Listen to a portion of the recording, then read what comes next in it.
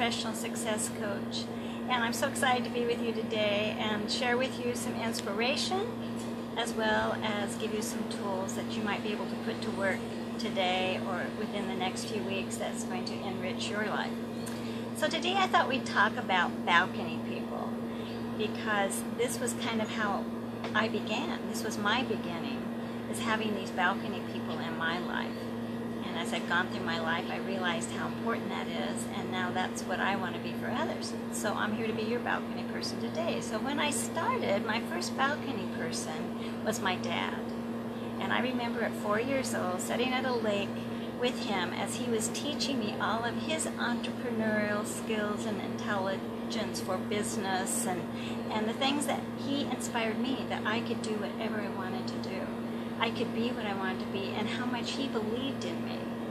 And then even though he died when I was 11, he left all of that rich inspiration and teaching for me to move on forward in my life. Then my next balcony person was when I was about 32 years old. And she reached back and said to me, I want you to be part of my company. And she taught a self-improvement company, on self-esteem, self-confidence, and she wanted me to be part of her franchise.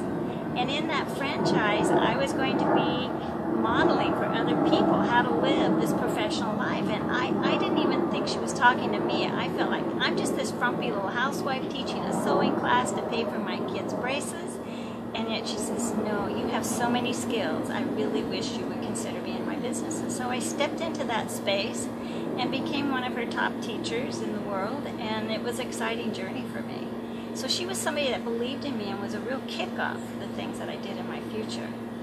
Then I had opportunity to work at Disney, and then develop that into some business coaching for that company, training, and then it just went from there. Eventually taught high school, where I got to now inspire others and be their balcony person.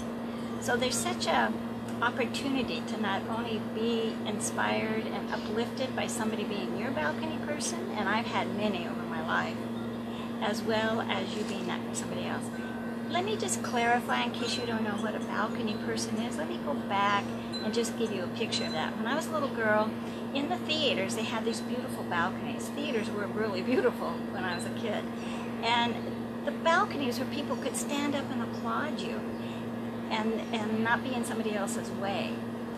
And when I was a kid, I was a dancer. I danced for 9 years, and I remember looking up into the balcony. People would be standing up cheering me, or cheering all of us really, but I took it personally. They were cheering me.